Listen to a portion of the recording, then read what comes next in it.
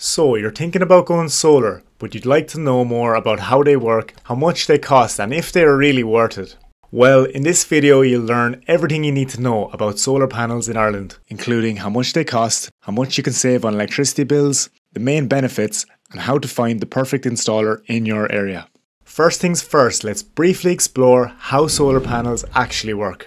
Solar panels generate electricity through something called the photovoltaic effect, which gives rise to the name solar PV. This process takes place when solar cells located inside the panels are exposed to sunlight, which emanates from the Irish sky all year round. And just because most Irish men and women won't get a tan on a cold January morning, doesn't mean that solar panels can't produce electricity for your household on those days. This is because for PV panels it is primarily the visible part of light that produces the electricity and not UV light. In fact, direct sunlight isn't needed at all for solar panels to generate energy, meaning even on cloudy days they'll be quietly working away on your rooftop, saving you money. It goes without saying that solar is a big investment, so it is important that the cost of installation and estimated return on investment is well understood from the get-go. The average household in Ireland spends around €1,750 per year on electricity. This is about 4,200 kilowatts.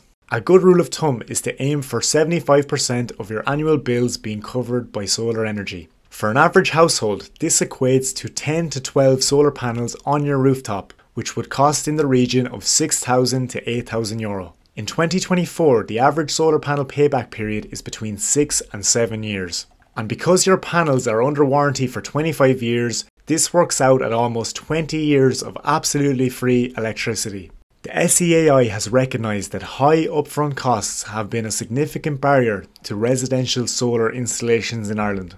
To address this, they have implemented 3 major reforms to make solar energy more affordable for Irish households. Firstly, there's the SEAI grant, offering a direct payment of up to €2,100 to households installing solar panels. Secondly, in May 2023, the government abolished VAT on solar components and installations. The latest reform, which is currently being rolled out, is the government's €500 million low-cost solar financing scheme. This scheme enables Irish homeowners to access low interest rates for their solar installations as part of a deep retrofit. The effect of these reforms is that there has never been a better time to go solar in Ireland, and has led to what many people are calling the golden age of solar in Ireland. Besides the financial benefits, solar energy offers several other advantages. First off, there's the environmental impact. By going solar, the Irish household reduces their carbon emissions by roughly 1.5 tonnes of CO2 per year. There's also your home's BER rating, which will be improved by adding solar, which has the added benefit of increasing the value of your home.